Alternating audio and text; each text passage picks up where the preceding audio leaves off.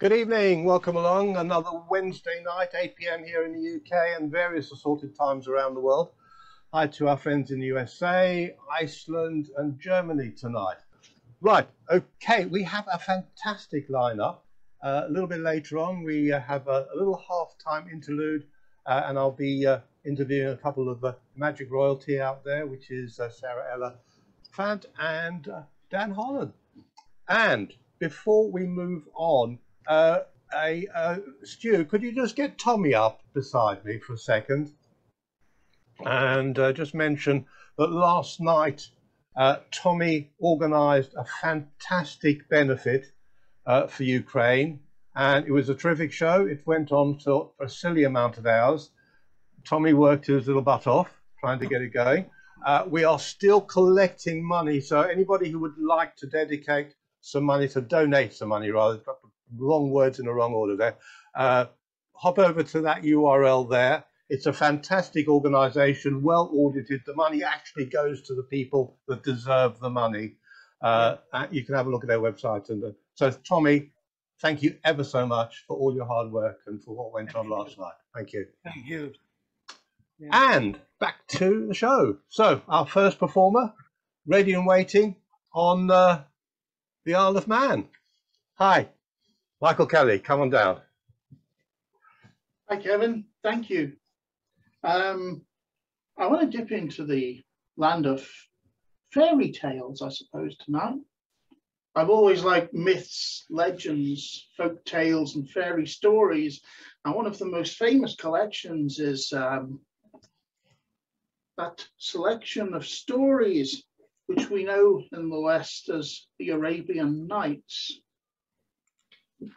And I've already asked Tommy if he'd like to assist me this evening. So, Tommy, if you could please lend me a hand here.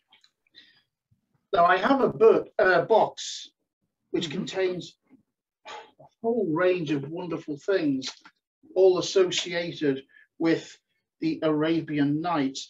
And we're not going to have time to get into the heart of this tonight. There are so many wonderful things in here. Scrolls with stories in poetic form. What we can do is have a look at these Arabian Nights storytelling cards.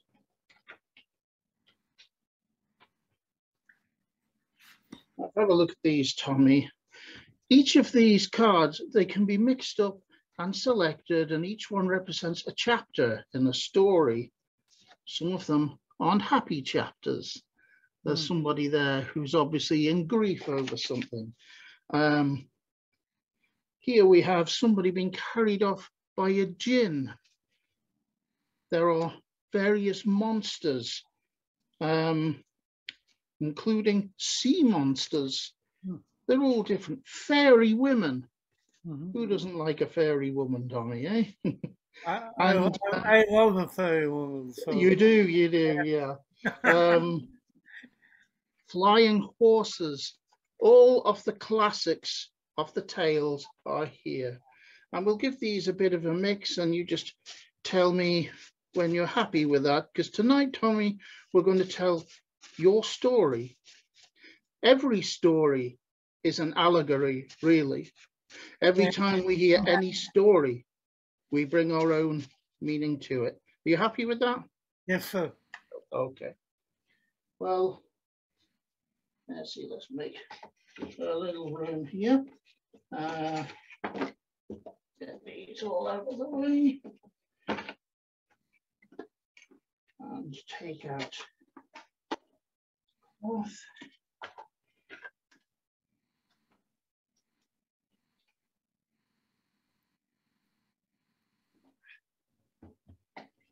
Just a little of that Arabian Nights flavor for us. So now that we've mixed the story cards up, Tommy, I'm going to just deal out the top 10 in 2 rows. Okay.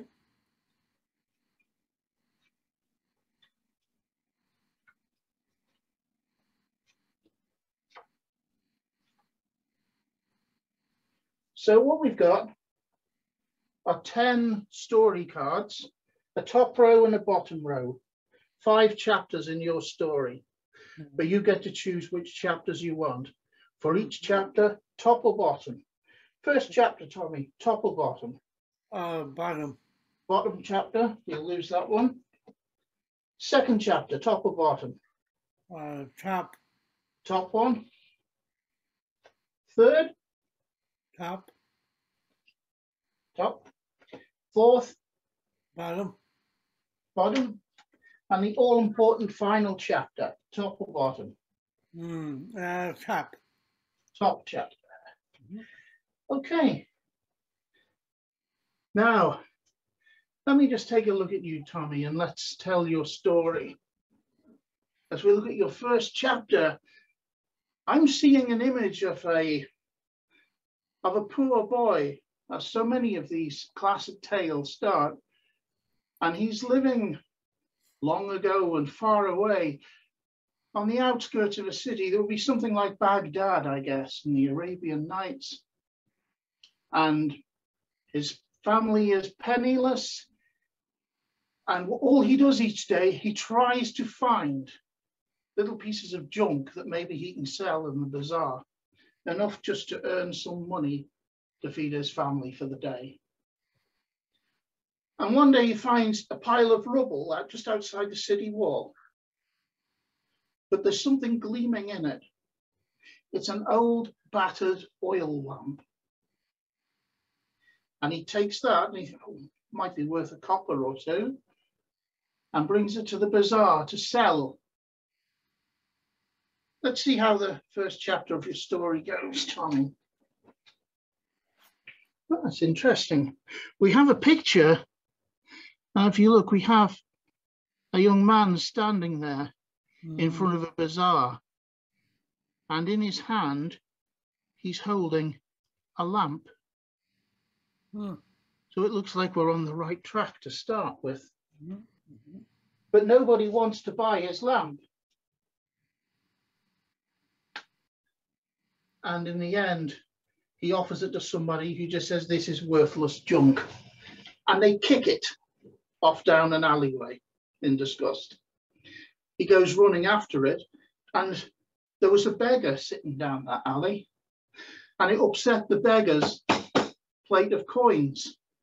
So the boy helps him to gather up his coins, puts them back on his plate, and he picks his lamp up, and the beggar says, that's a really interesting looking lamp.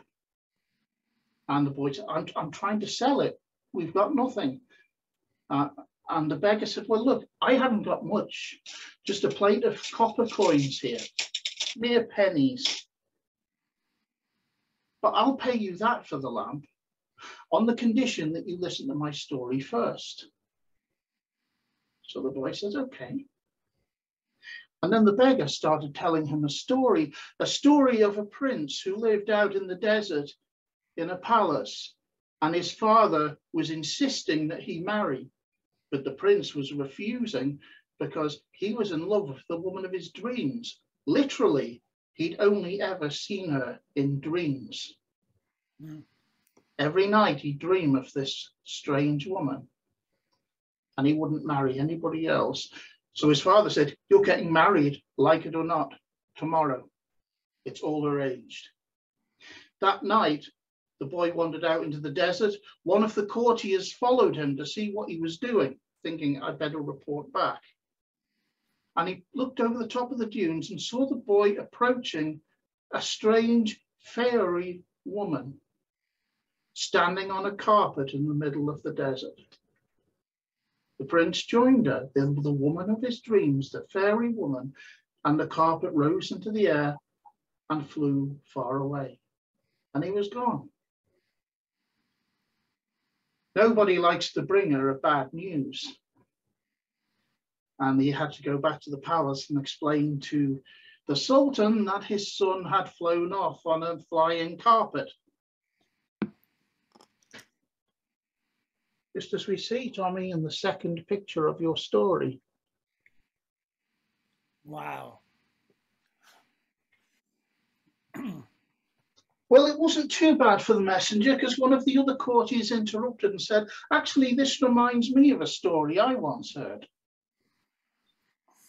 When a man went in quest of a fairy woman, and she set him a task to go far away to the lands of Egypt, where the old pyramids stand, because in the heart of a pyramid was a fabulous treasure, a lamp which contained a jinn which had the power to grant a wish to the person who released it.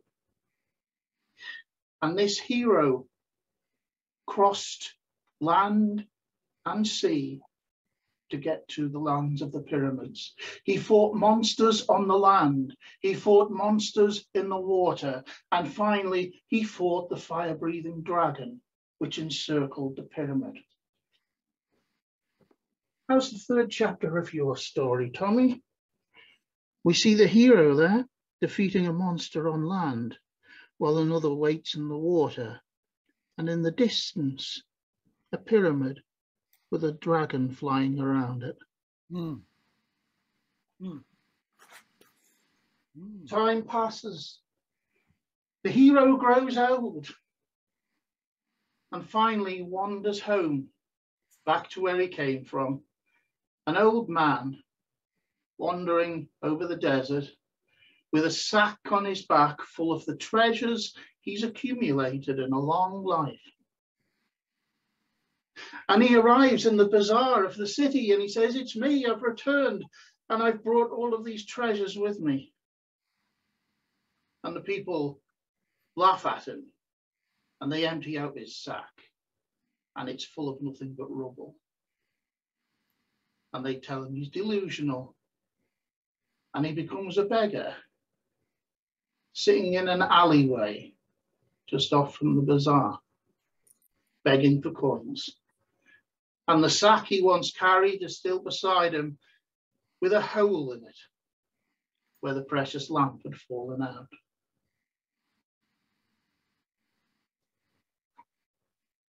And there we see, Tommy, a worn man with a worn sack crossing the desert. And that leaves one more chapter to your story, Tommy. What will it be?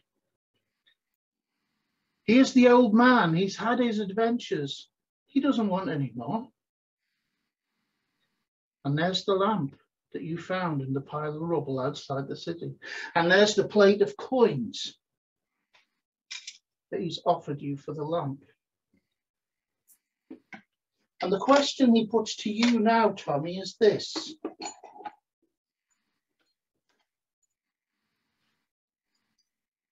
Will you take the coins? There's probably enough there to pay for one meal, just coppers. Or will you take the promise of a greater gold? Will you take the treasures of the imagination and the gold that rises with the sun every morning in your heart? What's it to be, Tommy? Will you choose the coins or will you choose the lamp? Definitely the lamp. Of course you will. Here we are, Tommy. Here's the lamp. I want you to think of your greatest wish. Tell me when you have it in mind. Don't tell me what it is. Mm-hmm. I have it. I'm going to rub the lamp now. You make your wish.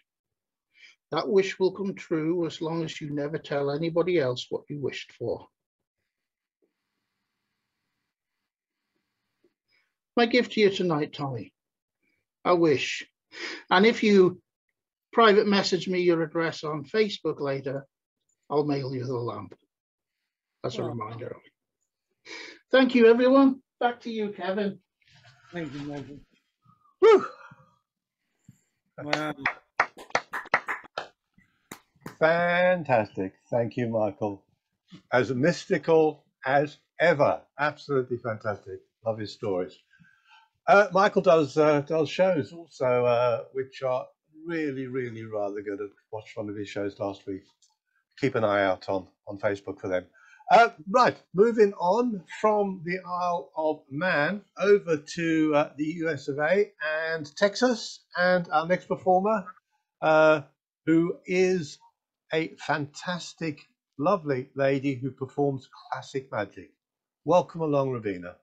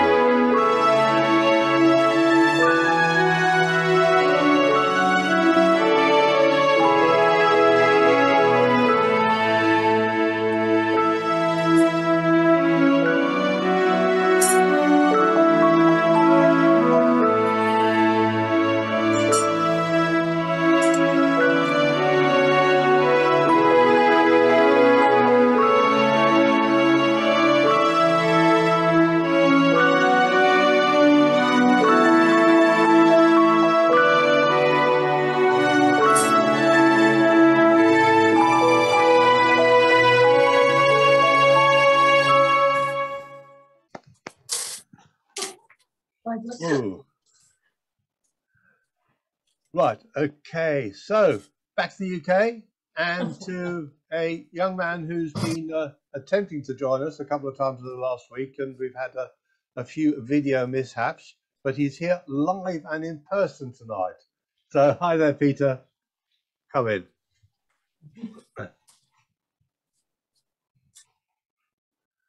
Be best if you unmute, young man. Yeah. Okay. Well, thanks for the young man. I'll pay you the £5 in a few minutes. Okay. Now we just need a quick volunteer. I don't know if there's a volunteer around. Are there any volunteers?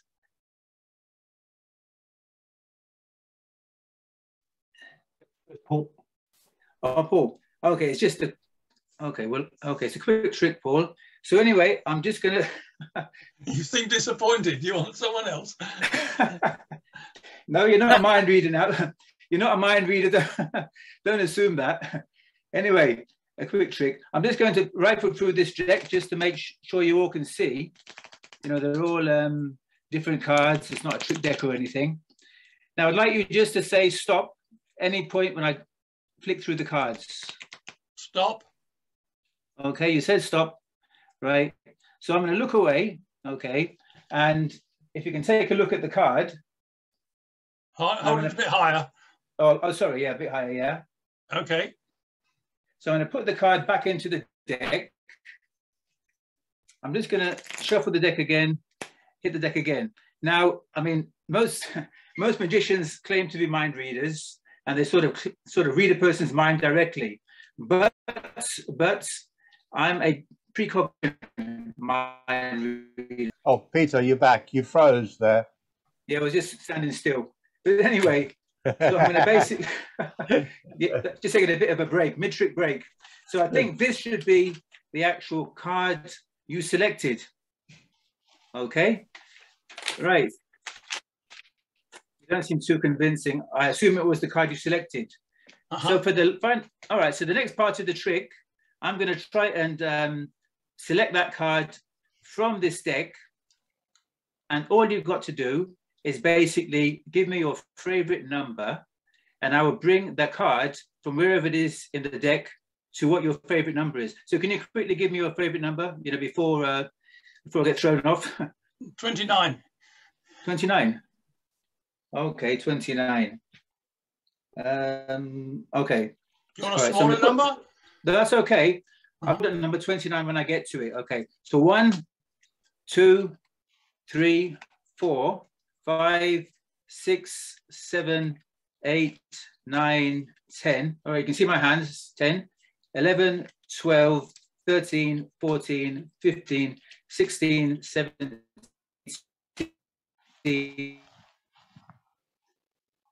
21, 22, 23, 24, 25, 26, 27, 28, 20. I wish this was money I was counting.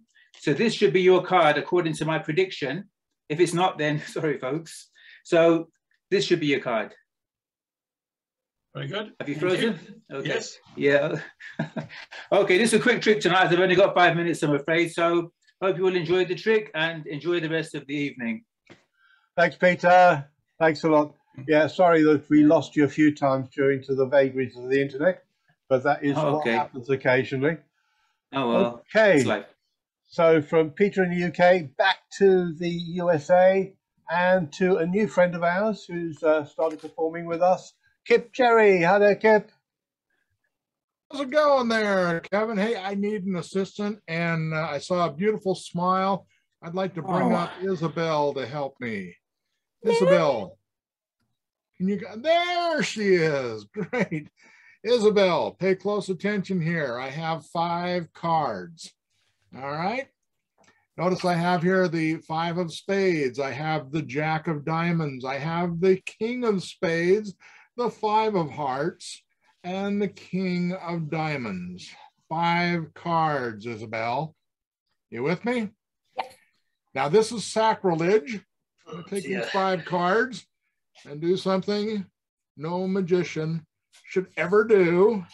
I'm going to take these cards and tear them in half. And most people would think, oh my word, he's doing the torn and restored, but these will never be restored. What we have here is two halves. We have 5 of spades there, 5 of spades there. But if I turn this one upside down, this one will not be a 5 of spades because the 5 of spades is down here, correct? Correct. You with me? I am. Okay, so I'm going to set these now down on the table. Let's drop the lens. Watch carefully here. We have a face down and we have a face up. The question of this game is, will the cards match, Isabel? And with that, we're going to ask the question, and we're actually going to spell out the words. With each letter, you get to pick whether we should move the top card off of the face up or the face down, and we'll take the top card and move it to the bottom. All right? Okay. You with me? So the question is, will the cards match? For the word will, W, would you like face up or face down? Face down. Face down, that takes the W. Face down goes to the bottom. I, face up or face down? Face down. Face down. For the letter I, we go face down. For the letter L, face up or face down? Face down again. Face down again for the letter L. And then for the letter L, second letter L in will, face up or face down? Face up. Face up. Okay, now notice you had me do 3 cards from the face down and only 1 card from the face up, but we spelled the word will. So we'll take the top card off of each stack and we'll set them aside for right now. Okay. So will the, for the letter T, face up or face down? Face down. Face down for T. And for H, face up or face down? Huh? Face up. Face up. And the letter E. Face up again. Up again. Okay, now we take the top card off of each stack because we've spelled the word the. Will the cards match? For cards, letter C, face up or face down? Face down. Face down for C. For A? Face down again. And for R? Face down. And for D? Face up. And for S? Face up. Very good. Now we spelled the word cards. We'll take the top card from each stack, set it right over here. Will the cards match? Final word, the letter M. Face up or face down? Face up. Face up. That's M. For the letter A? Face down. For the letter T? Face down. For the letter C? Face down. And for the letter H? Face up. There we go. And we spelled match. So let's take the top card from each stack and we'll set them right here. So the question was, will the cards match? Ooh. Ooh. Interesting. And you had your choice of how to mix those up, Isabel. But look, absolutely. That's just a single card. It wasn't a singular phrase. It was, will the cards, plural, match? Look here. Will the cards match? Wow. Thank you, everybody. Thank you. Excellent. Thank you, Kipp. Thanks, Kipp, very much. Hope to see you again, mate. So, moving back to the UK and to up sort of north-ish somewhere, and I'm gonna sort of talk in half English and half Derbyshire and say, welcome, me duck, Roy Stone. Who's muted? Oh, there we go. Help me, ducks. Nice to be with you tonight. So I was. Could I have Dan Harlan as a volunteer, please? Is that possible? Or this is really an honor to play for a hero. You're my hero. I've seen more video hours of you than I think. And so I know a lot about you, Dan. But what I don't know is I don't know your birth sign. I can promise you, I don't know your birth sign or when you were born. Do you know what time you were born, Dan? I do. A bit quiet. What time was you born? You want me to tell you?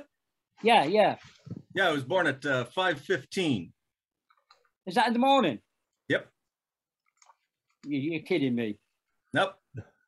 Right, I'm going to write that down so we can come back 5:15. Okay, I'm going to write that down. I'm going to swap cameras. As I say, I don't know your birth sign, but we're going to do something with these. There, horoscope. These are horoscope cards. Okay, so then what I need to do, I'm going to show you a list of birth signs. Obviously, don't tell me which one was yours. Can you see that? Can you see that? Hello? Can you see that, Dan? Has he froze? They appear to have frozen, right. Oh. Dan seems to have frozen. Oh dear. Give it a second and then, oh, yeah, they've gone completely now. Oh, we lost right, him. Okay, just bring somebody else in. Yeah, we're back. Oh, right. Oh, they're back. Dan, can you see that, Dan? Can you see? Yeah, we were gone a bit. Sometimes when you share a screen. Can you see the list of birth signs? It's froze again. Oh, no. Oh, it's froze again. Oh. Kevin, pick me someone else. Yeah, Stuart will, because I'm, will. Okay, Jill? Oh, okay there we go. They're coming back in. Yeah, just on pick me another Jill. camera. Keep freezing. Pick me Jill. Have you picked me Jill? Right, let's try one more time. Hold on. Okay, yeah, okay. We'll try one more time, Dan. Hello? No, it's froze again. Pick me Jill. Pick me Jill. Jill, would you come in, please? Could you bring Jill in? Hi, Yeah. Jill. So, Hello, Claire. Yeah, oh, same question for you, Jill. So I'm going to use you because they keep freezing. Do you know what time you were born, Jill? About 8 o'clock in the evening. About 8 p.m. What do you say? In the evening, did you say? Yes, 8 p.m. Yeah, so I'm trying to write because obviously it's a different time to when Dan was born. Okay, so Jill, I'm going to show you the same thing. Don't tell me your birth sign, but can you see your birth sign on that list? Well, obviously you can because they're all there. I can. It will tell you your birthstone, but under that it will tell you a lucky number. Can you see the lucky number? Yes. Okay, can you just remember the lucky number? I can. Okay, we're going to take that off screen and we're going to come back to this screen. Okay, so Jill, we wrote down there what time you were born. Jill, all I need to know from you, obviously I don't want to know your birth sign, but I just want to know what your lucky number was. 13. 13. So what we're going to do, we're going to deal out 1, 2, 3, 4, 5, 6, 7, 8, 9, 10, 11, 12, 13 cards. Okay. Right. You could have kept going. You could have had more. Okay. I've got one. I've got one lucky card. I'm going to find. Here it is. I'm going to show it in a minute, Jill. This is my lucky card. The 4 of clubs. You see Right. that? Okay. And on the back it says your lucky card. Right. If I put it up a bit, Jill, it says a card underneath it.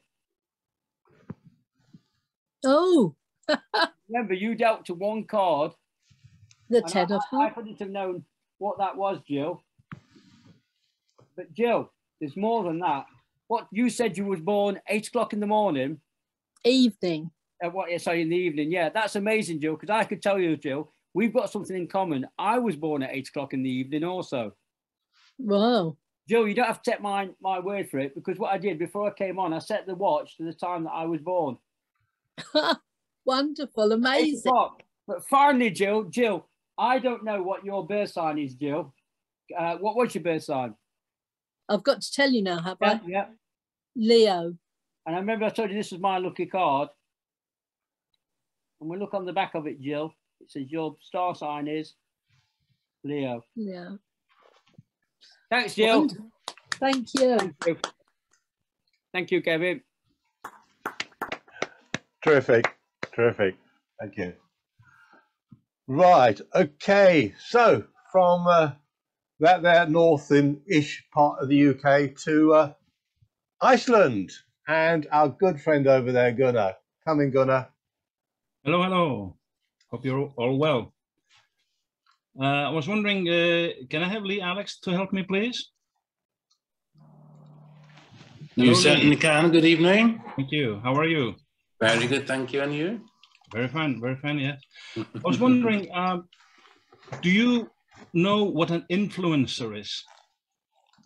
Like on the internet influence? Yes, yes. Yeah, kind of. On the social media, there are Sure. influencers. Are you an influencer? I wouldn't say so, no. Okay. Are you a follower? No. You're not easily led to do something you don't want to do. Oh, I could, yeah, you could say I'm gullible. Let's say that. Yeah, I mean, raise your right hand like this. Okay, so you are a follower. You can be told what to do. So I'm going to try you out. So from now on, I just need your voice. So listen to what I have to say. So here we have a red card, Lee, and here we have a blue card. And those two are influencers.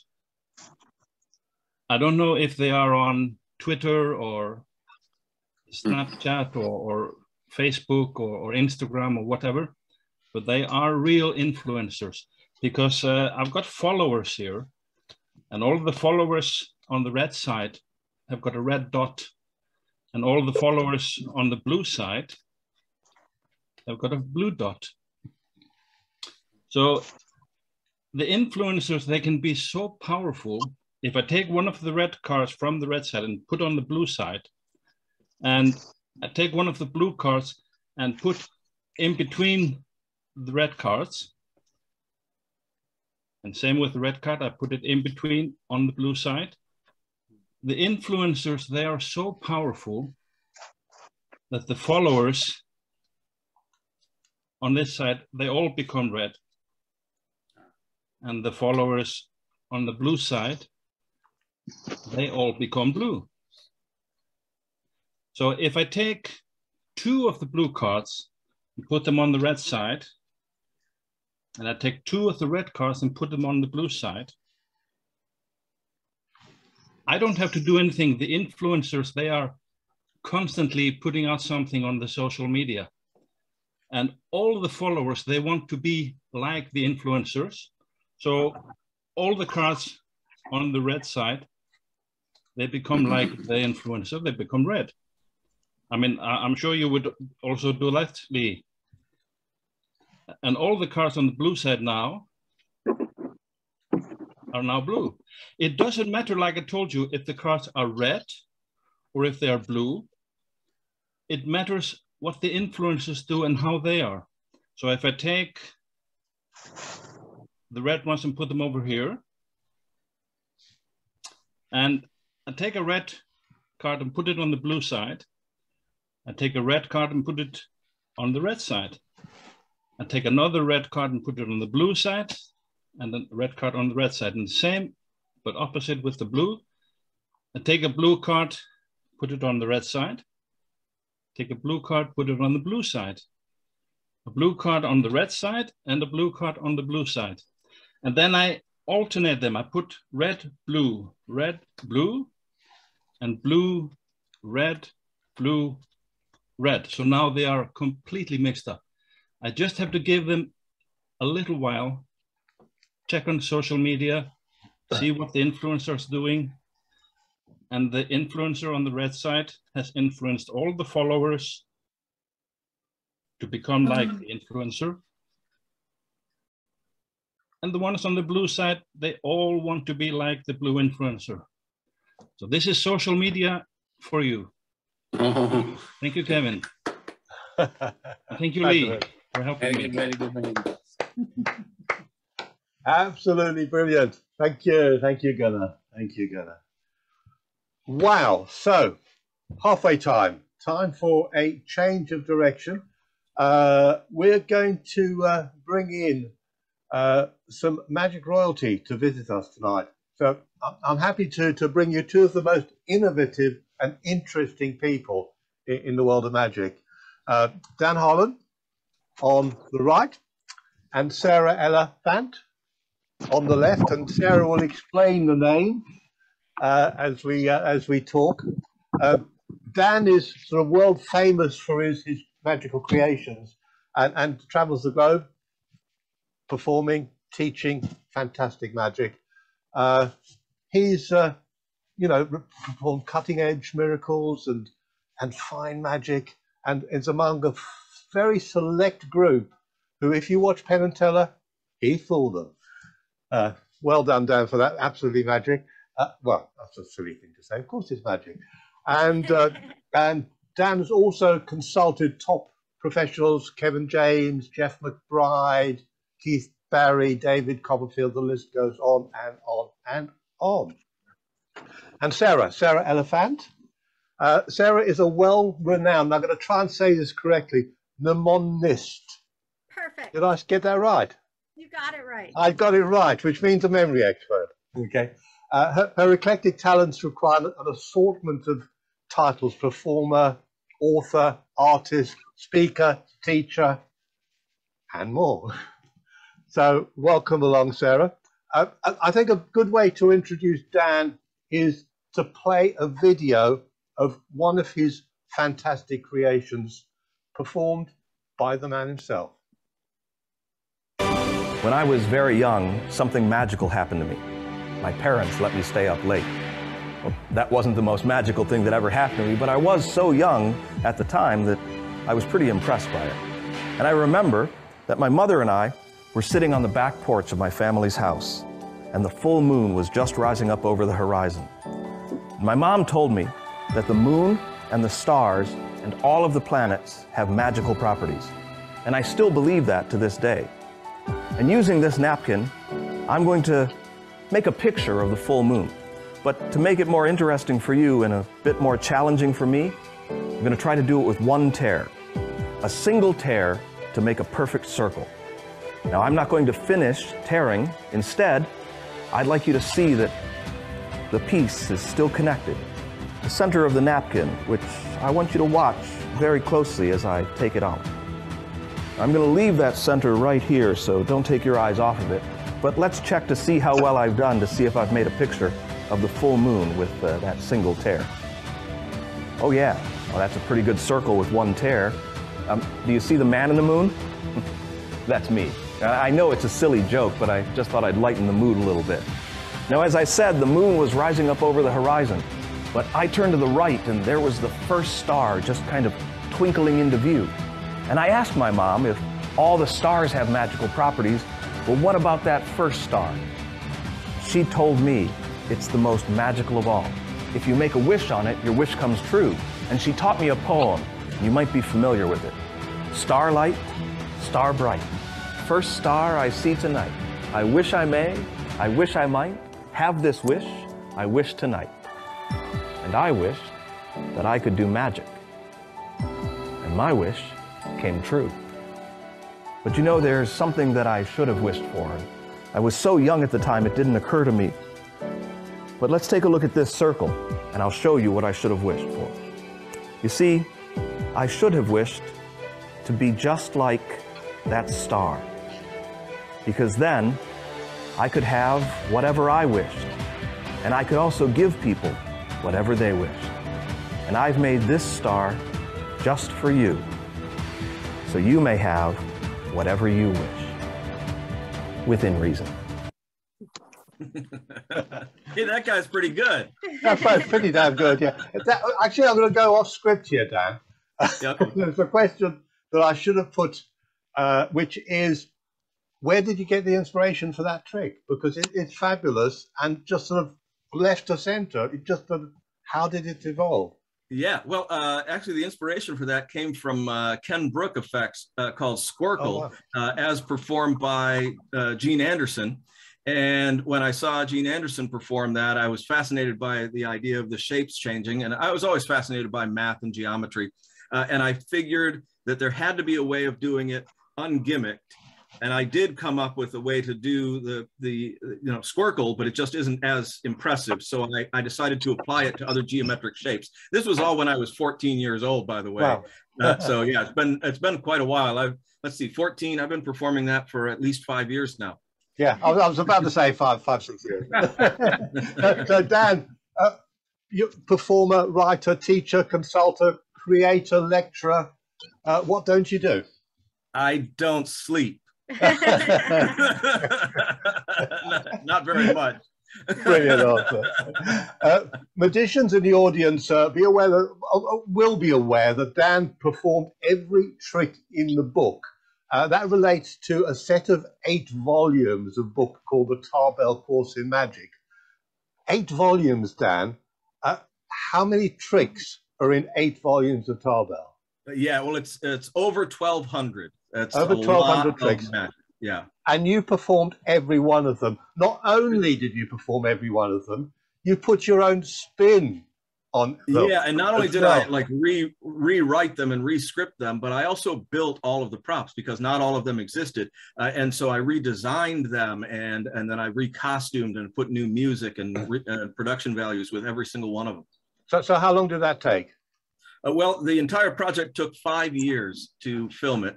And that is 5 years doing basically a weekly show. So every week I would have, on average, 6 new items in the show. And so that was over the course of 5 years. It was pretty difficult to do. There were a couple of times that we had to take a couple of breaks because I just got worn out doing the whole thing. But it was really, really enjoyable in general. Dan, I host 1 show a week here, and I take part in another show a week. And I tend to do the same trick on both because they're both in different time frames in different countries. I have to come up with a new trick, 1 new trick a week. God, how did you do it? Absolutely fantastic.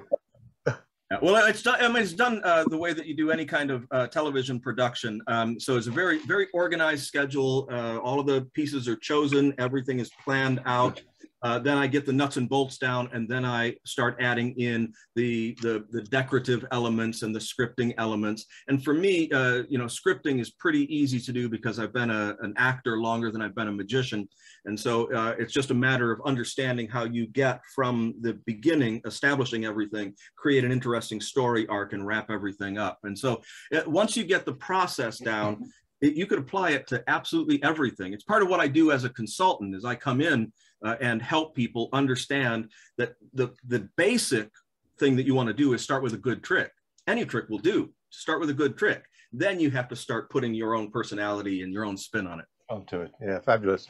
I know you love to travel and previously globally, but obviously the pandemic put paid to that. So how do you plan to adapt?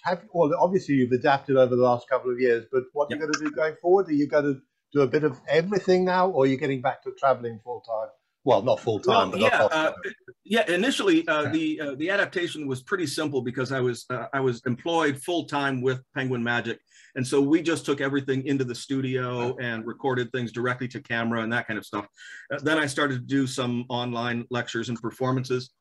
But as much as I enjoy them, and as much as I think anybody enjoys them, magic is best delivered live. And so really having that ability to interact with people again is great. It's just starting. So, I mean, I don't want to get my hopes up too much, but I have been doing a few more live performances locally and regionally. I've gone out on a couple of lecture tours, but the more ability, the more opportunity that I have to travel and perform live, the more I'm going to do it. I just enjoy it too much. So I have to do it. Dan, one of our audience has just asked if you're going to be sticking around in the Magicians Only section after we tell the Muggles where the exit sign is. So yeah, sure, absolutely. Yeah, I'll stick around. Okay, that's fantastic.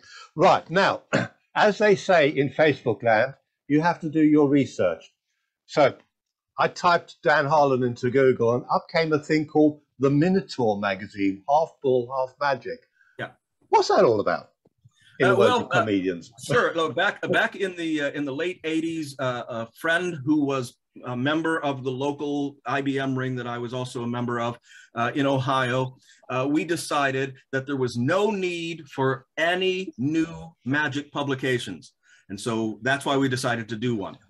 And so we started the Minotaur magazine, which we had a catchphrase for it that was half magic, half bull. Yeah. For the Minotaur. And so we found our friends who didn't have an opportunity to publish things and other magicians that we would run into at Fector's and at other major conventions that we were attending that just had this great stuff and they really didn't have an outlet for it. And we wanted to make sure that it was mostly non-card items. So mostly things that were different. You know, we would try to avoid cards and coins, one card, one coin item per issue, but we really wanted things that were unusual. And so we published that for about 7 years solid. And over that time, I became very busy, a little bit more successful. And so it was difficult for me to devote my time to it. And my friend, Marv Leventhal, who was the co-publisher of it, he became very busy with his job. And so we found it extremely difficult to finish the whole thing. Eventually, we did finish it only a few years ago by putting out a video issue, the Minotaur final issue on video, which I wrote the whole movie. It's a movie script that's really fascinating that involves magic in it. We finally wrapped the whole thing up. So technically there were 8 years, 8 volumes, 4 issues per volume, really great stuff. It's still available. If you want to, if you want to go, anytime I talk about it, I let people know, because when you say something's kind of cool, maybe people haven't seen it or heard about it. Yeah. So if you go to library.com, and you should be as a magician familiar with that, that's LYBRAY. Yeah. Library.com, and look up the Minotaur. You can get all the back issues, and you can also get download video for the last issue as well. Okay, can you give me 10 minutes to talk among yourselves while I just go? Well, you do that while you download. Thank you. Yeah. Okay. So, Dan, you recently moved to Clayton, North Carolina. That's right, Clayton, North Carolina. Tell us a bit about home of magic. Yeah, tell us about your new home and your plans for Clayton. Yeah, well, I've been here 1 year, and you are going to get a chance to talk to SarahElla about how that all happened. But we have formed a company, and she'll tell you more about that. We've got this new company that's a magic production company, as well as memory work, which is her specialty.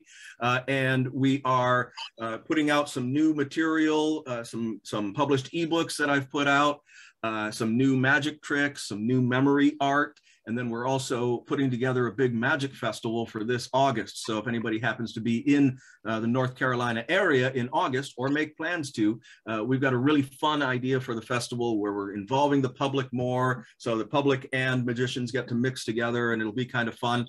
But that is all at themystictower.com. So you check that one out. Sure. Right, but I don't think Ryanair actually have flights to that area. Sorry, that's a joke for the UK people with Ryanair. Wherever they fly to, they never fly to the same place you want to go to anyway.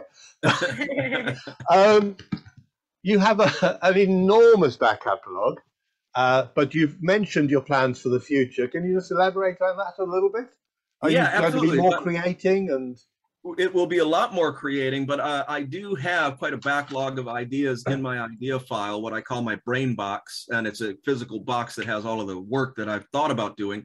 And then our new collaborations are very inspirational. So I have a ton of work, which I can tell you, it's going to be the best work I've ever done. And the reason I say that, in all humility, is I just get better and better the more I do magic. It's like anybody else, and after having done Tarbell for 5 years, it just has taught me so much about how to actually hone in and perfect all of the ideas I've ever had. So I'm very excited to now have the time to work on those and finally get them out to the magic public at large. So I'm really thrilled, because I've finally written my best writing on equivocation, my best writing on the Stebbins deck, and I've started to produce new magic tricks independently, so outside of any other distributor. Again, all that stuff is on the Mystic Tower, so please take a little time to check that out. A project for you, all the tricks in the Jinx. There we go. In the Jinx, you know, and that's, that would be I would absolutely love it, because at heart, I'm a mentalist, and so it'd be kind of fun to do the whole thing. Who knows? Maybe I will. Thank you, Dan. That's absolutely fantastic. I'm going to use an old term here. We're going to make a trunk call to the person next to you, SarahElla fans. When did you first meet Dan Harlan? So I was actually doing a virtual lecture online, and Dan had purchased tickets to my lecture, and then I got sick and the lecture had to be postponed, and Dan wasn't able to make the rescheduling, but I found out that he had contacted the club that was going to be hosting the lecture and told them that they could keep the money from his ticket as a donation, which I thought was really nice. So I reached out to him to say, well, next time I do a lecture online, your ticket's on me. I'd love for you to be there. And he messaged me back right away. We started video chatting on Facebook, and I have a theatrical background as well. So we both approach magic really from the same angle and look at magic the same way. So we started talking, and I had this idea, you know, we're on this virtual medium with Zoom and these TV screens across the computer. And I wanted someone to travel via Zoom. So to go from one Zoom screen to another Zoom screen on a live broadcast. And I brought this idea up to Dan, and he had the same idea. So we just started talking about how to make that happen.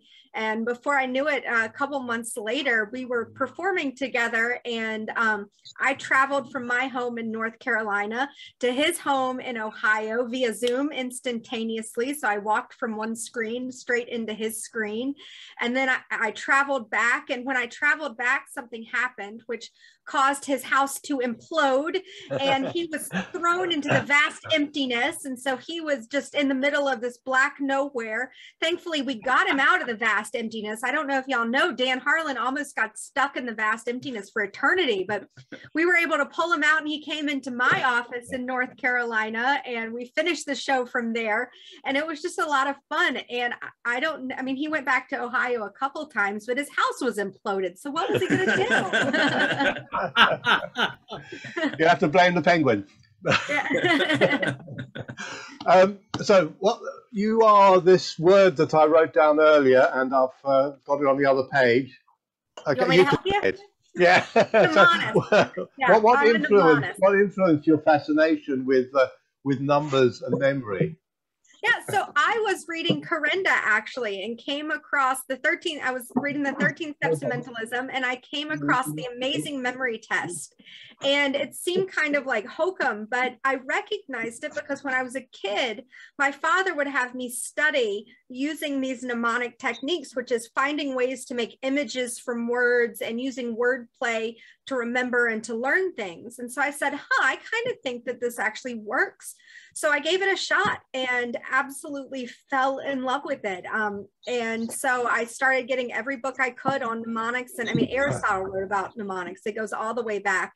And it's really something that the invention of writing, if you study it, writing came about because of mnemonics, was, you know, finding this visual way to represent what we were saying.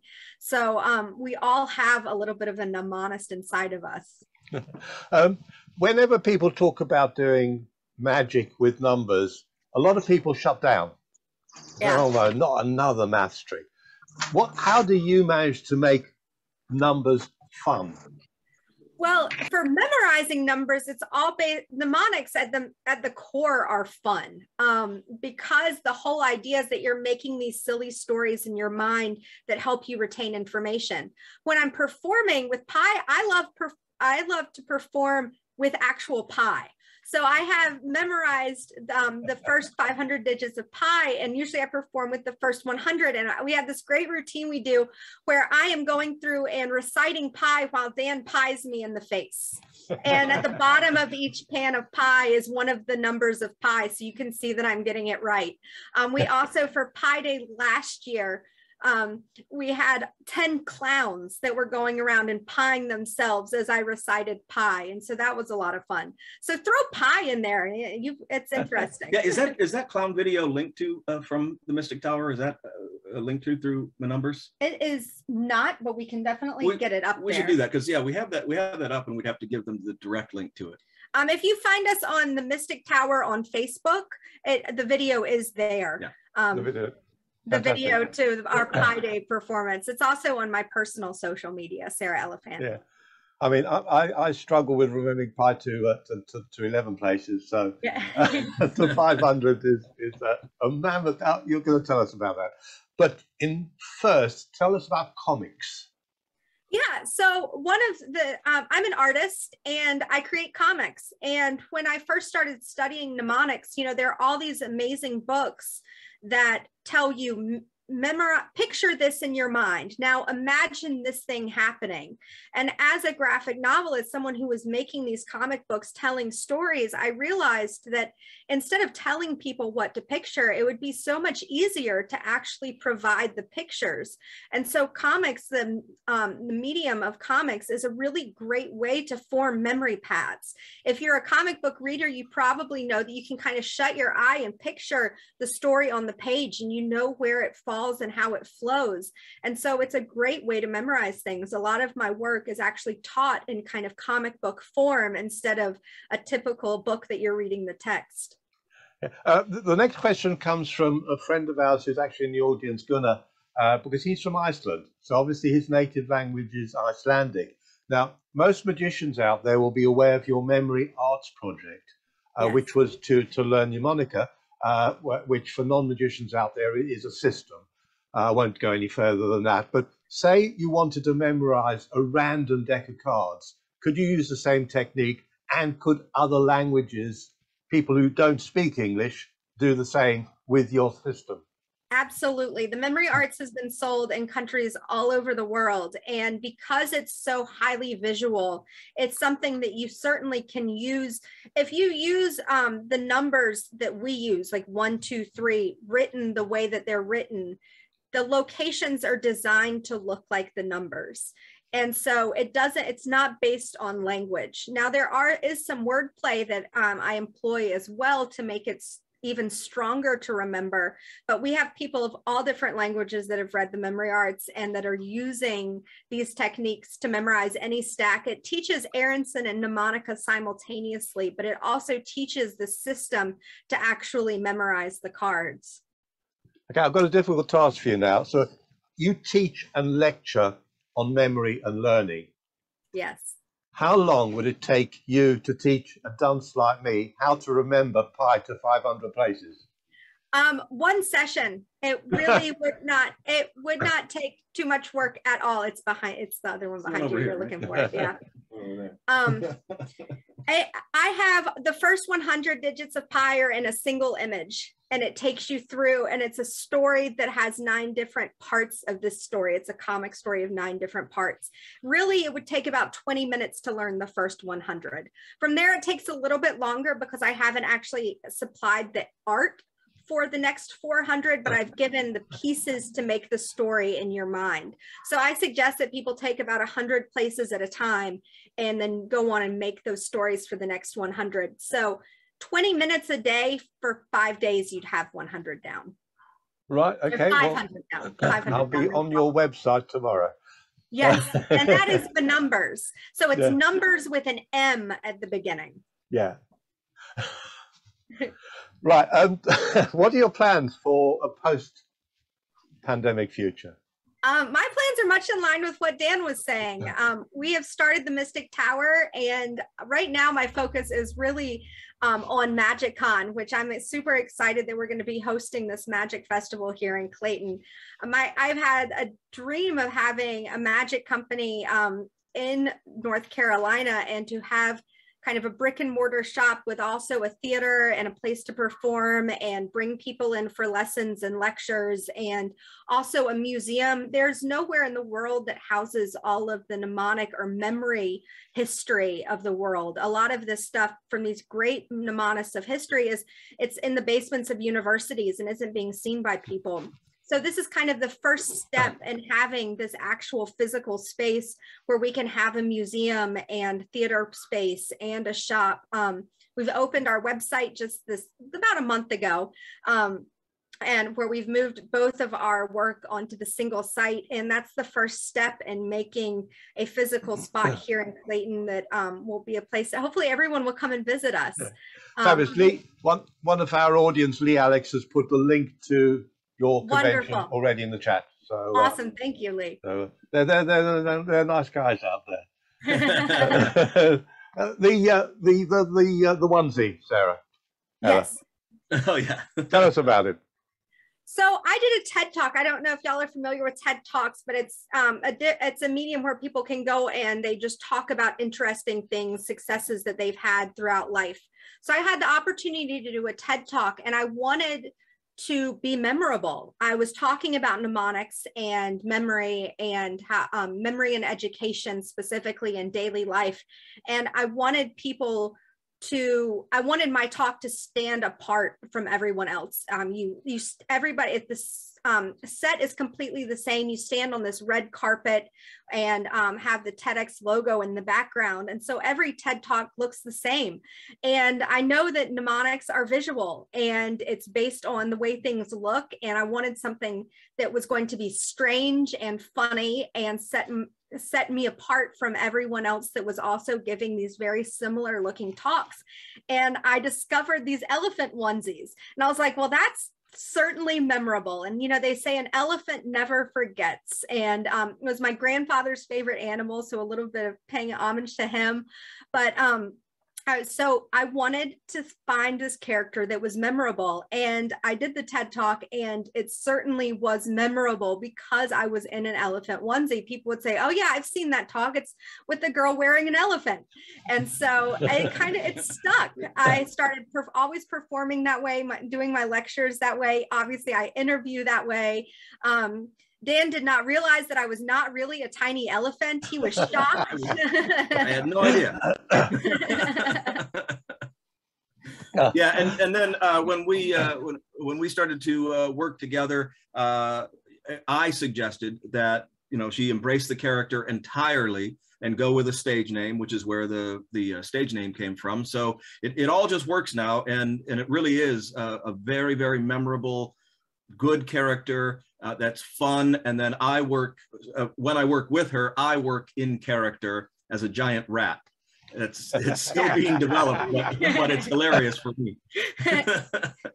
Well, for someone like me who tends to forget what day it is, I will remember the elephant onesie forever. Yeah.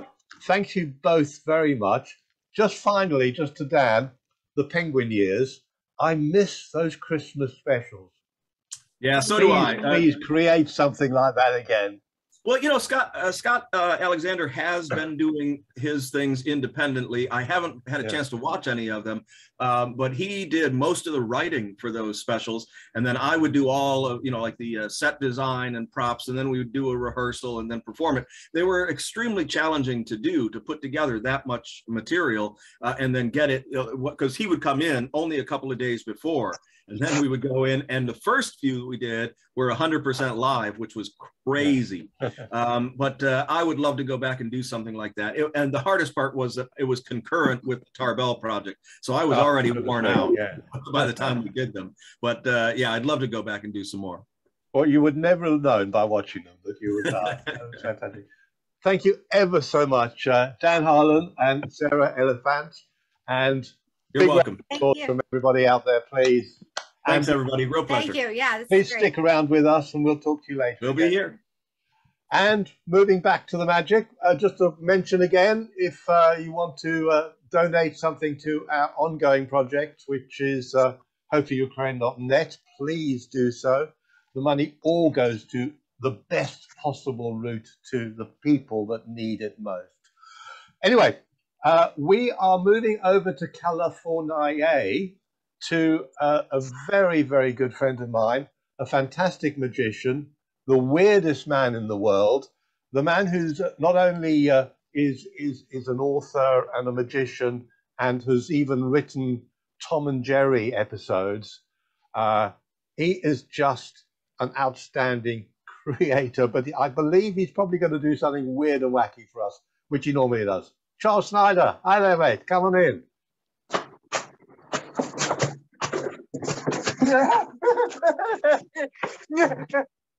Oh,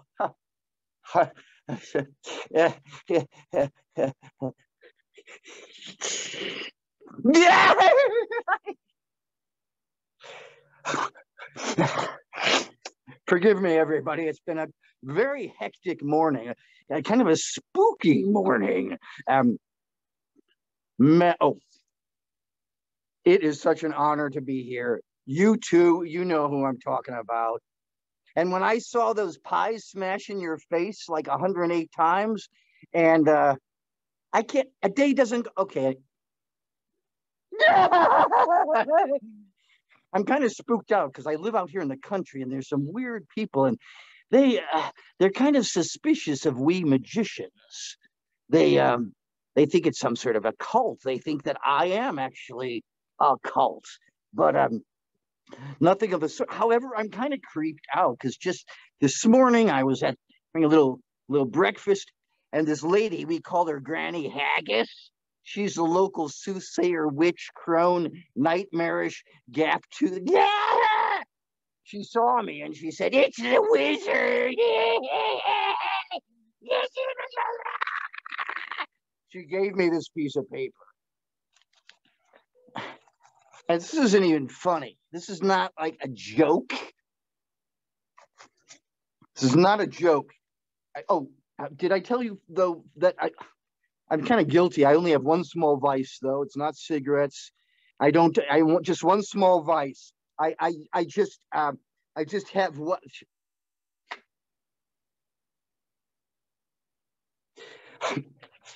So she gives this piece of paper and it says, and I just want to entertain you folks today. You know, I don't want to get weird. I don't want anything destructive or nightmarish or out of a true horror movie.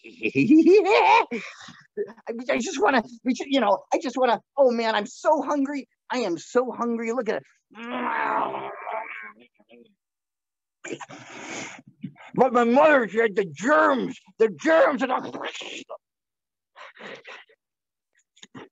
as I said, we're going to keep it light and airy. Oh, just right out of a little children's party. In fact, let's get the unicorn going. The greatest act of levitation ever known.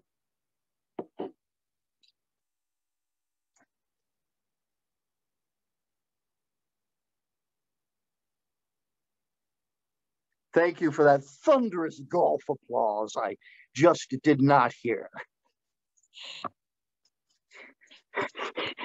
The note said, 3 minutes and counting.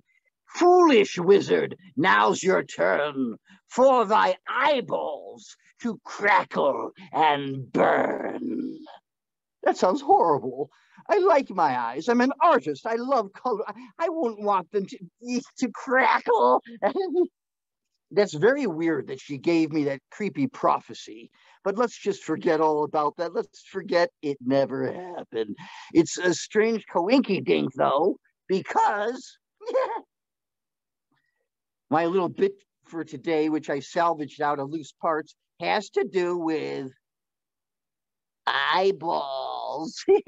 So I hope that none of you have anything like a injury to the eyeball, phobia like I do.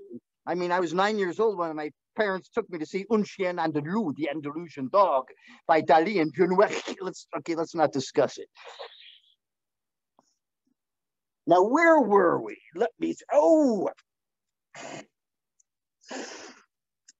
First of all, I want you people to know that you've got to keep your eye on your money. You know, you've got to be sure that you keep your eye on your money, because you always have to be sure to keep your eye on your.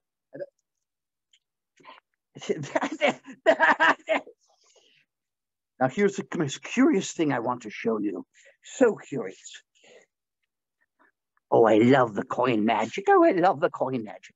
Keep your eye on this coin. See the Kennedy. I want you to keep your eye on the coin, okay? I want you to keep your eye on the. What the heck?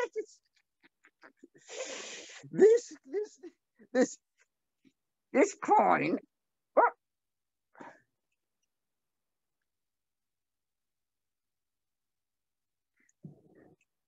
Do you know what I do with these? Do you know where I keep them?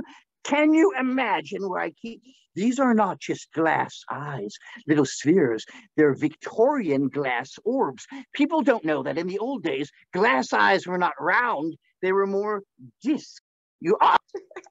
Which is why I keep here in this weird little pouch my great-grandfather's box. He would keep his glass eyes in here. He would call it his keto box. One would go in, two would go in, and then three would go in, just like that. He would put them in the little box. He would shake it and shake it, and shake it and shake it. And then he would take the box and he would slam it into his eye. Yeah! And out of the other eye, the eyeballs would come. Of course, he could always take that, he could put it there, and he could just shove it back into his eye. Now, but sometimes I have a problem getting them out, and I have to use this very sophisticated medical device. Now, I don't want any of you to be alarmed that I'm about to shove this into my eye socket, so I'm going to disinfect it. I got this from the barber shop. I don't know what it is. It's good, though. It's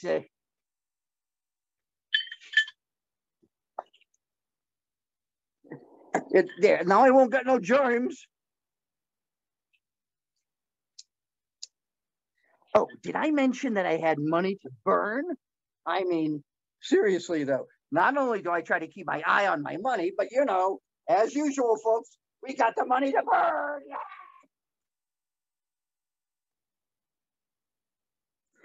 Now, this is where the thing gets more difficult for me. I was thinking that if I could just take the tool and just oh God!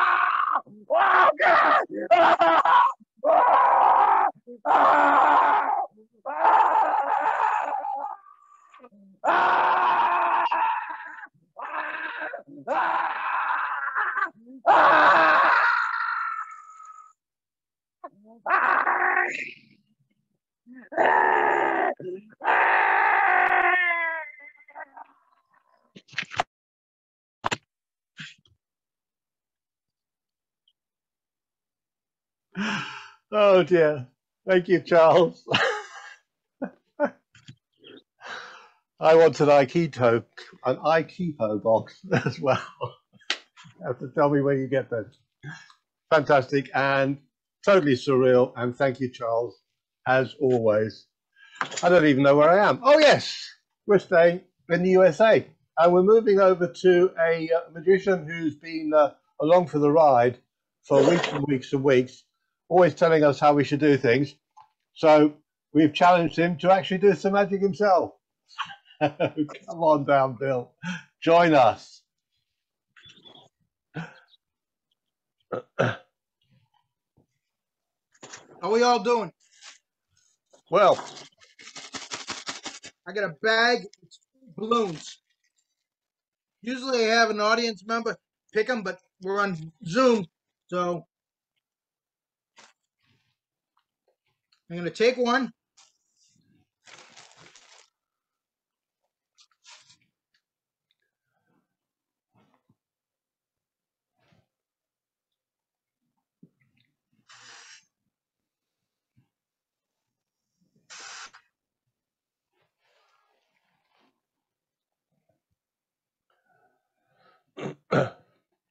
Balloon. And we all know what happens to a balloon.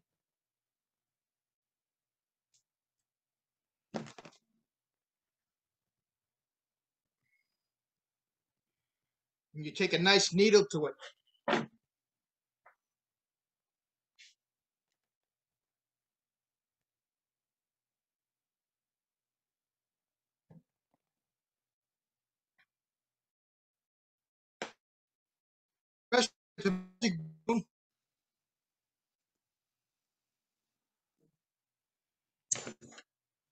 Thank you. That's all I got right now.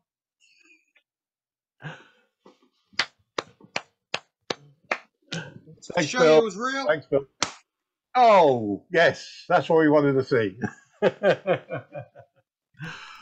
Right, staying that side of the pond and moving a little bit, I think a little bit further north to Alan Fisher territory. Come in, Alan. Greetings, Kevin. Thank you so much for having me be part of the show today. I'm still a little terrified having to go this close to after Charles, because he's just scary. I'm going to try to do something a little calmer. He's wonderful, but he's scaring me. So I'm going to be a little calmer, and I'm going to do something with cards. But I'm going to need 2 volunteers. Any 2 folks that Stuart would like to unmute and bring up. I don't care. Oh, but Isabel, thank you so much. That would be just wonderful. You shall be number 1. And my friend Jill, how are you? It is so good to see you again. And you will both be my wonderful little volunteers. Let me switch to my other camera so that you can see my cards. Now, let's see, Jill, I think we'll have you play the pick a card part of it. Isabel, you are going to be the magician for the day, because it's my day off. I don't actually have to do anything today. All right. I like this. Yeah, this is where I just get to sit back and think of me as the Vanna White of this routine. I just point at stuff. I have no real function as a magician today. Jill is our wonderful volunteer. She's the studio audience member. I'm Vanna White, and Isabel is our magician. That will be fun. Jill, I'm just going to, be sliding my finger on. Tell me when you'd like me to stop. Stop. Stop. Okay. Let's see. Does that one there seem pretty good to you? Or? That's fine. That's fine. Wonderful. Yeah, Wonderful. That's the one. That will be the one. Now, Isabel, as the magician, I need you to turn away so you cannot see what the selected card is, because you're going to be finding it later. I'm not even going to look, but Isabel, you and everyone else should be able to see the card. All right, Isabel, you may come back. We're going to bury the card in the middle, and this is where you get to be the wizard, because you, my dear, if you were here, you'd get to do this yourself. I'll be helping, but you're going to be the one who You'll be my hands. Yes, and you are going to roll the die of destiny. It is called the die of destiny because, normally when you roll the dice, you get to immediately know what the numbers are. But this is a very special one that we're going to be using today. I hope you can kind of figure out at this point why I'm making 6 piles. Well, okay, I don't have enough to go around. Isabel, I've got a few cards up. None of these are yours, are they? I don't have to. None of these are the ones that you picked. I don't think so. Right. No. Okay. Don't Wonderful. look familiar. Great. We'll get rid of those. We have 6 piles. And Isabel, can you figure out why there are 6? Huh? If you're rolling the die of destiny? Uh-huh. Yes. You're going to be so much better than the person last night. I'll explain that in a minute, but first I must show you the die of destiny. But when I roll the die, you have to tell me what number I've rolled. And what number did I roll? It is That's your a 4. destiny to tell me. That's a 4. That's Obviously, wonderful. As I said, last night was not so good. I rolled it, and the guy said 7. Yeah. Doesn't quite comprehend the idea of a cube, but that's okay. You're so much more on the ball than he was. So 4 is our number. Would you like me to start counting in from this side or from this side? Your right. Okay, so from your left, that's me this way. Yes. So we go 1, 2, 3, 4. Yes. We'll get rid of all the others. We don't need them. We're only going to deal with these. 1, 2, 3, 4, 5, 6. I got some extras that I think I can get rid of, Jill. I don't think we need to worry about. No, they're fine. Not wonderful. Once again, Isabel, the world's greatest die-rolling magician. Here we go. And what number? It's a 2.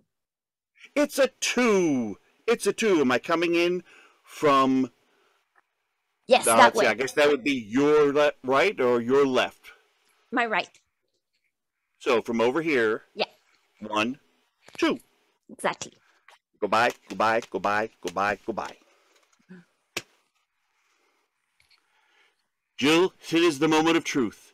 You were the one that selected the card. What was your card? Do you recall? The 4 of spades. Isabel, the magic, the wonder of the die of destiny, and the power of your magic brings us to the 4 of spades. I thank you both so much for helping me out, and a huge round of applause for Jill and the wizardry of Isabel.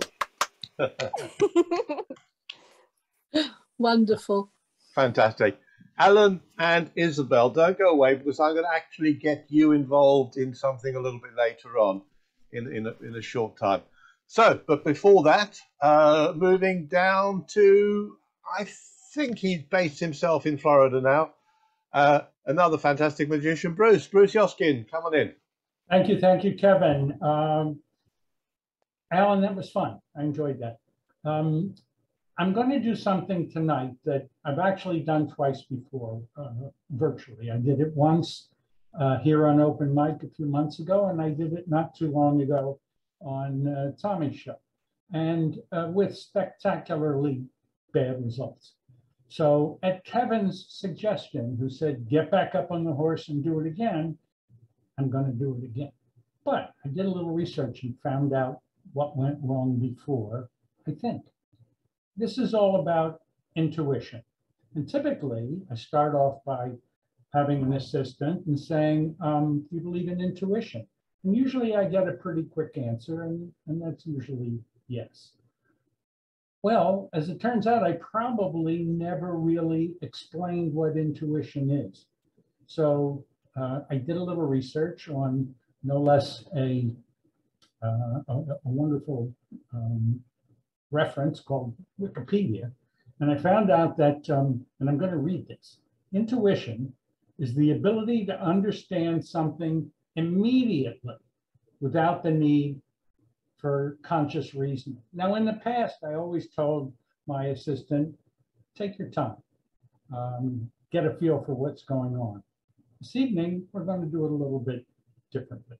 So, Stuart, if you have somebody that would be, Ralph, how are you? Oh, hi, Bruce. I'm fine, thanks. How are Good. you? Nice to see you. Ralph, do you believe in intuition? Well, you might convince me. Okay, well, would you like to test it? Sure. Okay, I'm going to switch to a different camera here.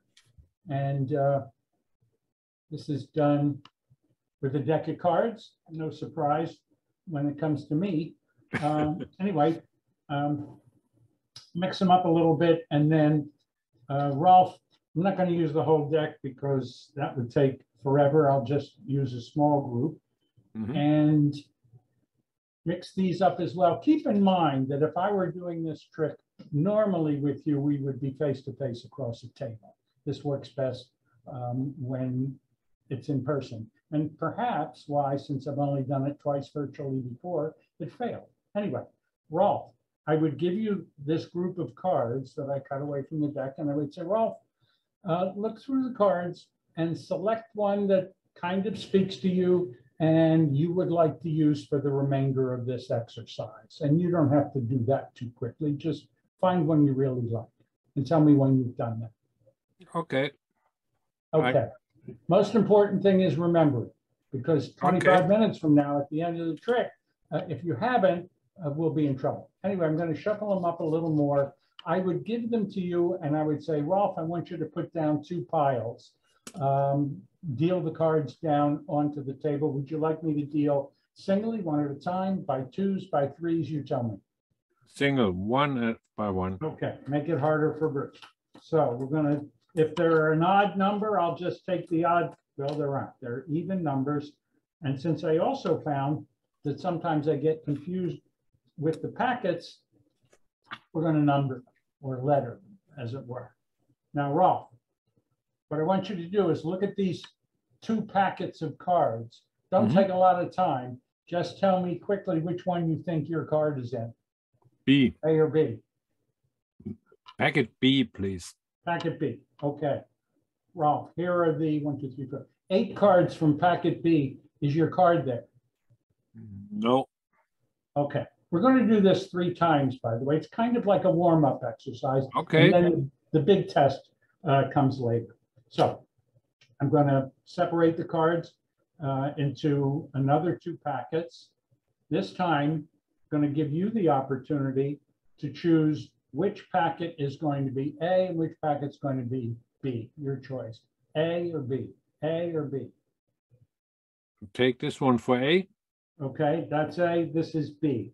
Yeah. Now, looking at those 2 packs, Rolf, quickly, make a decision as to which one you think contains your card. B. B. B again. Rolf, is your card there? Unfortunately not. No. Okay. Well, that's 0 for 2. I will tell you that very seldom does anybody go 0 for 3, and very seldom does anybody go 3 for 3. Well, there's no issue about the 3 for 3. That's not going to happen. So let's just see if we can't get you something here. Well, let's start that again. Sorry.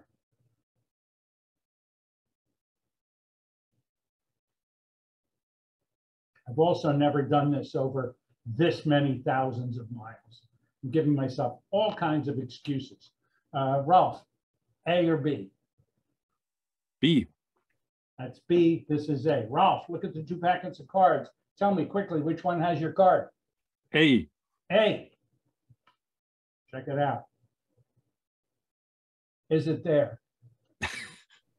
Yes. Yes. Okay, that's great. All right. So that's it for the warm-up exercise. Now here comes the big one, Rolf. In just a minute, I'm going to ask you to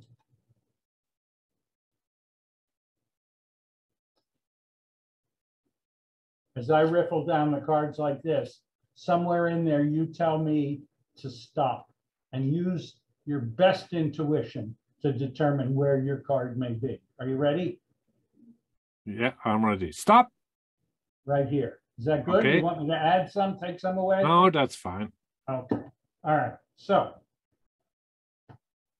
let's go back in history for a minute here. Had you been sitting across from me, I would have given you some cards. You would have shuffled them up. You would have put them in several piles. We would have done these little warm-up exercises. You would have done, by the way, one out of 3 is kind of average. So you can feel pretty good about that. Then the big test came where I asked you to stop me in the middle of my riffling to see if we could arrive at your previously selected card. So Rolf, for the first time, announce to me, because I certainly don't know it, and everybody else, because you didn't share this with anybody, the name of the card that you have been remembering. It was the 8 of spades. The 8 of spades. Okay. Kevin, keep your fingers crossed.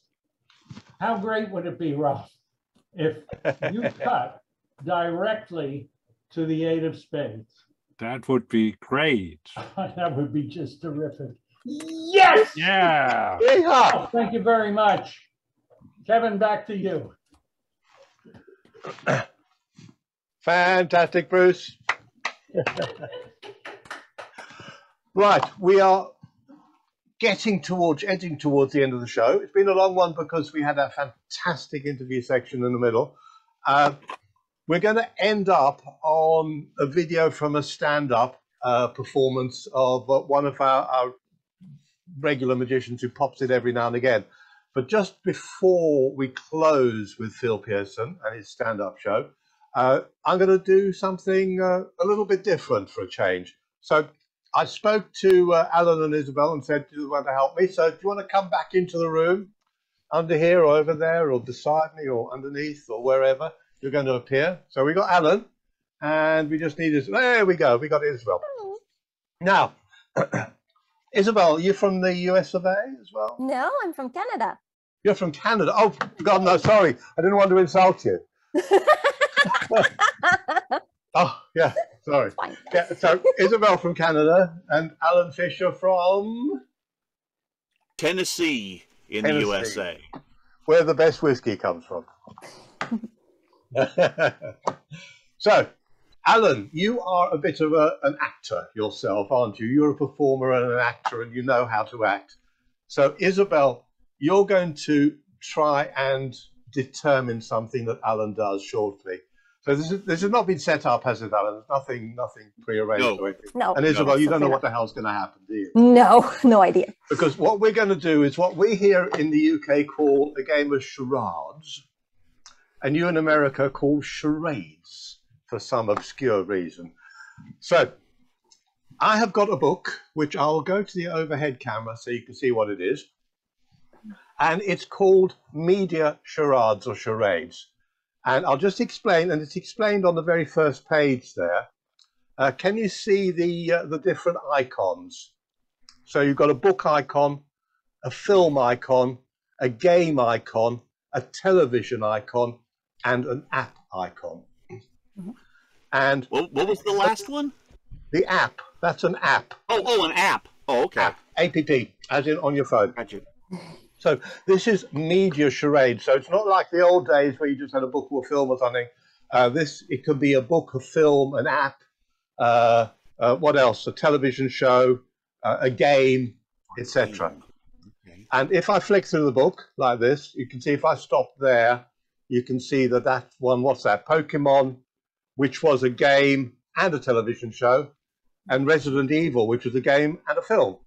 And if we look a few more, there we've got. What's that one? Avengers, which was a book and a film, or Facebook, which is just an app, or The Matrix, which was just a film, and Sonic the Hedgehog, which was just an app. So, firstly, Isabel, what you need to do is do what you did a little bit earlier. Close your eyes, turn around so you can't see, and Alan is going to choose something out of the book, and he's going to try and tell you what it is without saying it, but by acting it out. Okay, Are you ready for this, Alan? So we're just yes. I'm just going to flick through the book, and you just say stop. Stop. Okay, there. I'll go to the other camera so you can probably see it better. So you've got two options. You can either have that option there or that option there. So which one do you want? If I call that A and that B, A or B? A or B? We'll go with A. That's A, yeah? Yeah. So you know that it's one of them? Yeah, I know it's one of them. You know what it is. And I know what it is, yes. So, Isabel, turn round and see if you can get what... So, as in all games of charades, you have to ask Alan what it is, what the genre is. So, I'll let you the two at it. Go on. Go. Isabel, talk to Alan. Is it a movie? Is it also a video game? It's only a movie. Is it a horror movie? Is it?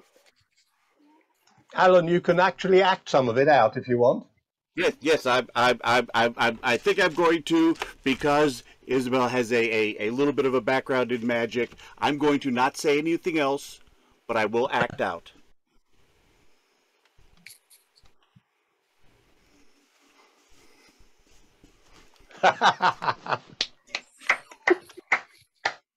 Excellent.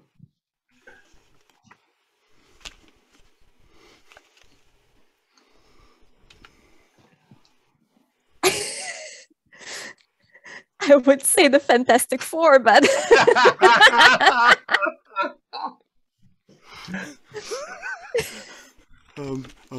I'll give you one more go, Alan, to act it out for Isabel.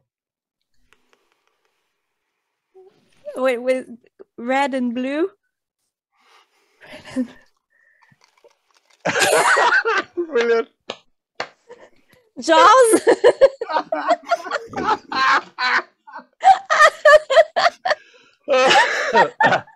As you can see, this is not easy over Zoom, is it? So, what we're going to do next is, Isabel, do you want to let Isabel into the movie? The movie was called The Matrix.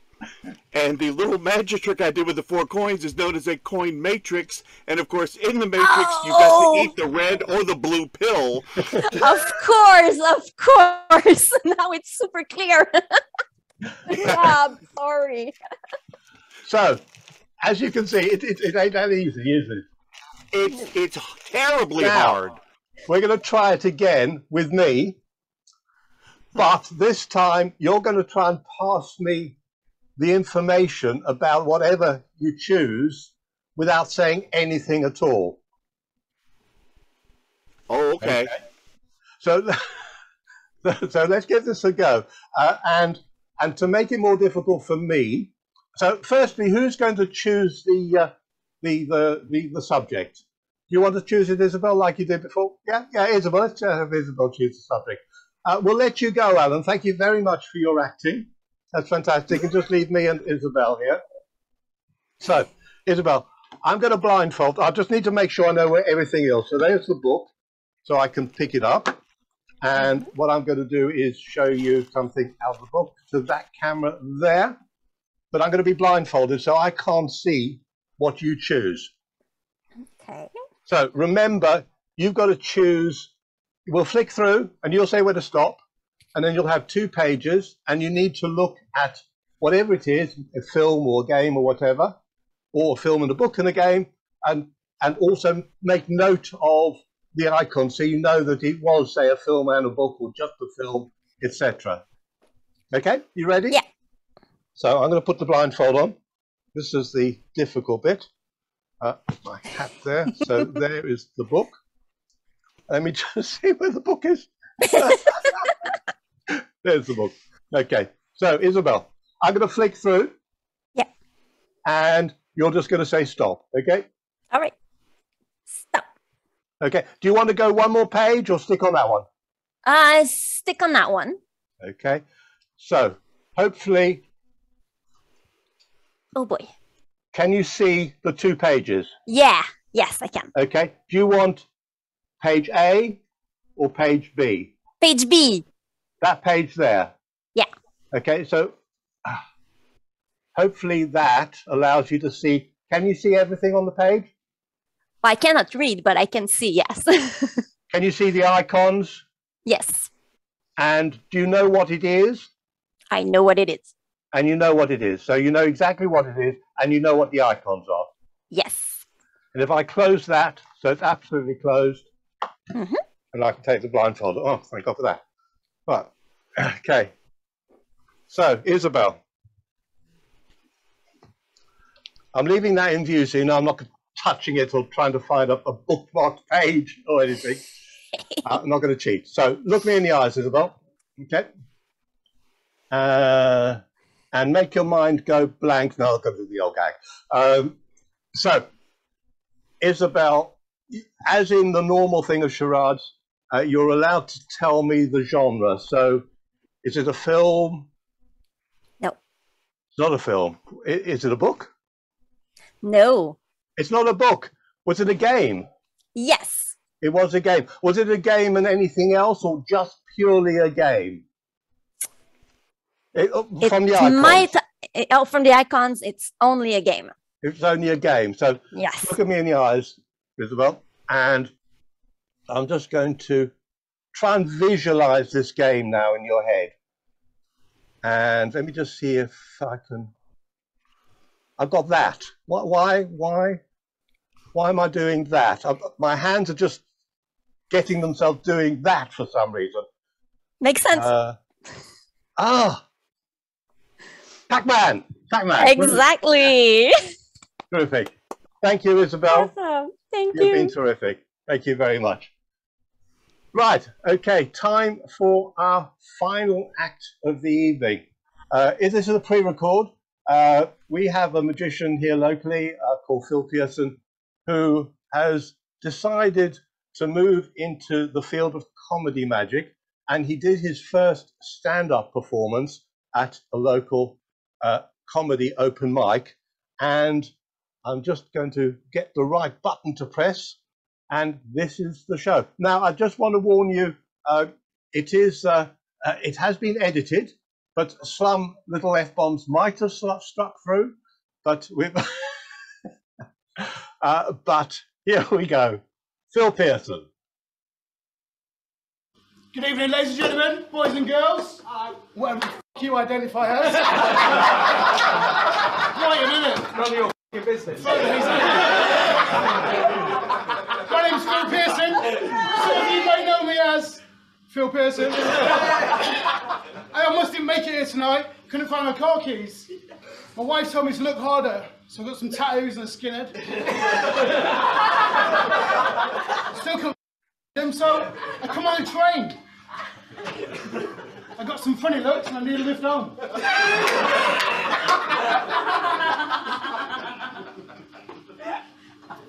Let's do this. You, sir, looks like a Guess Who character or something. Do you have a handkerchief? No. Just do this, because it's really attractive. As well, to be fair. I, of course, do have a handkerchief, but not just any handkerchief. Oh, no. This is a magic handkerchief. And we know it's a magic handkerchief because it says it on it. Say that. Yeah. When I find what I'm looking for in my pocket, when I say magic handkerchief, you say woo, magic handkerchief. Woo! You like that, yeah? Magic handkerchief! Magic handkerchief! We'll come back to magic handkerchief. Let's do a card trick, because what would a magic show be without a card trick? It'd be a magic show without a card trick.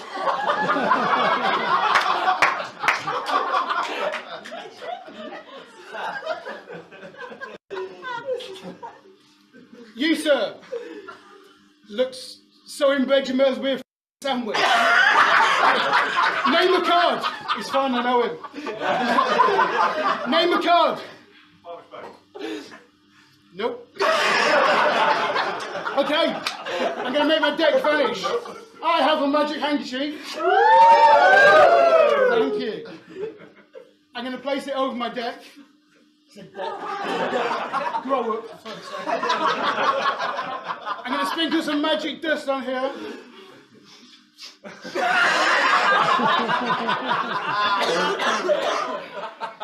I've also got a magic wand. Because what would a magician be without a magic wand? Be a magician without a magic wand. Okay, I'm going to make this deck vanish after 3. Are you ready? 1, 2, 3! Completely vanished!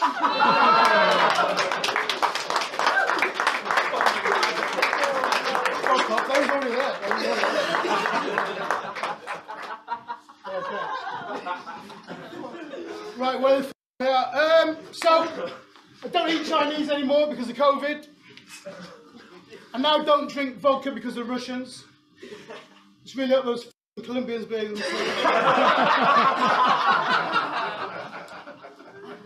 spend a fortune on tonight's show, ladies and gentlemen. That's right, these cost me an arm and a leg. Fucking saying that, man. Arm and a leg, no. Yeah.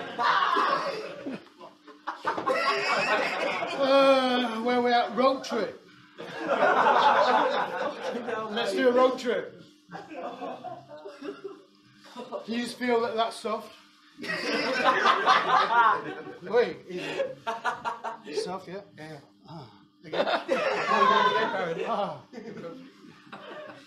And you know, you must not my mouth's well shut. Cheers, man. I hate you. You know and I know, the more you play with something that's soft, the stiffer it becomes. Oh. Helps if you're not shaking as well. Right? I have some invisible thread here. Can you see that? No, because it's invisible. I'm going to tie it around the top of this rope watch. And you know and I know, whatever becomes stiff also becomes soft. And that everything is quite what it first seems. This is actually a magic handkerchief! You can have a look at that as well, if you buy your own.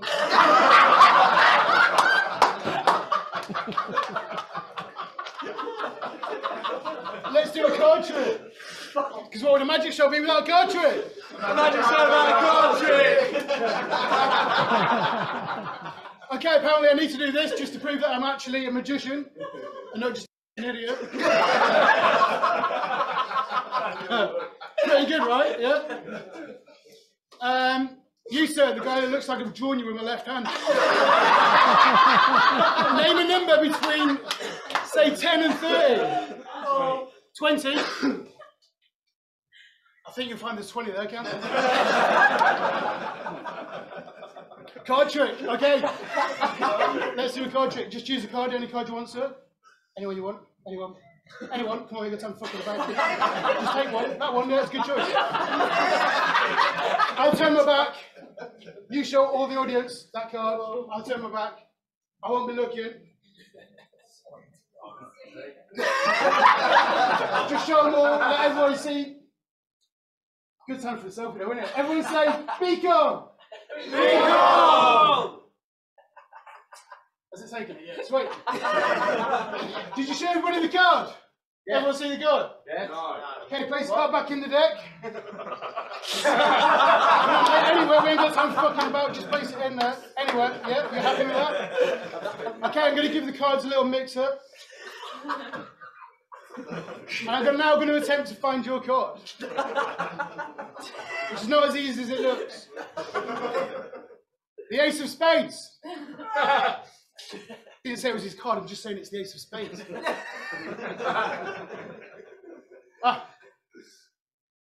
The Four of Hearts.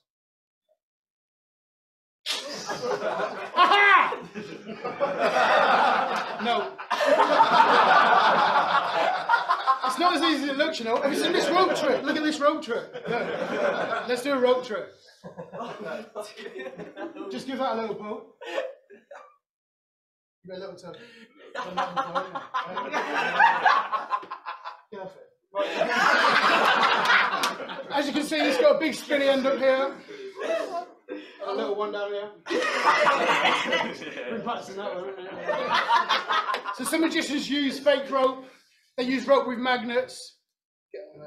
I, of course, do not use rope with magnets. Oh, look, it stuck to their magnet. Okay, I'm going to tie this rope around my neck. Don't stop me. I'm going to tie this rope around my neck. Just remember you didn't stop me. Oh, you fucking late now. So I'm looking at my double chin. When God was giving out chins, I thought he said gins and asked for a double. I apologise now, so if this goes wrong, as I may headbutt you. A few more pints, I might just headbutt you anyway. Here we go. Let's count to 3 in French. You ready? 1, 2, 3.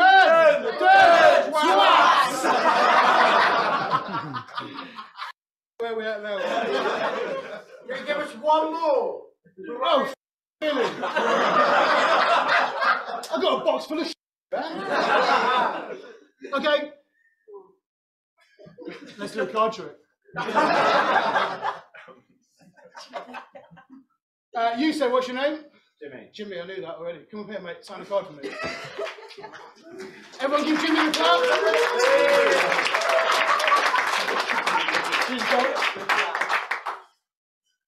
Anyone? Sign your name on there. Show everybody. How's it? I played this back in the day. A little help from Harlan. Okay, I'm going to give him a mix-up. A joke from magicians. Okay, your card's not on the top? No. And it's not on the bottom, no? No. Same card. Jimmy, come around here a bit. You're blocking the audience. It's really bad audience management, isn't it? Can you shuffle cards, Jimmy? No. No, can you just give it a little try? Ooh. This is David Dinosaur. Everyone say hello, David Dinosaur. Hello, Dinosaur. Dave wants to show you a little magic trick. Watch this. That was a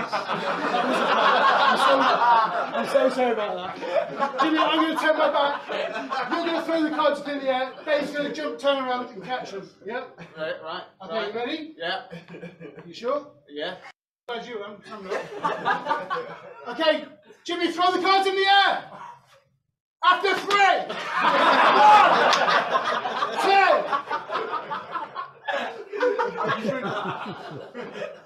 1, 2. See, Dave's actually a real magician. Look, he actually got your card. Look. Oh. Take it out. Show everyone. How are you joking, Jimmy? Take it out. Take it out.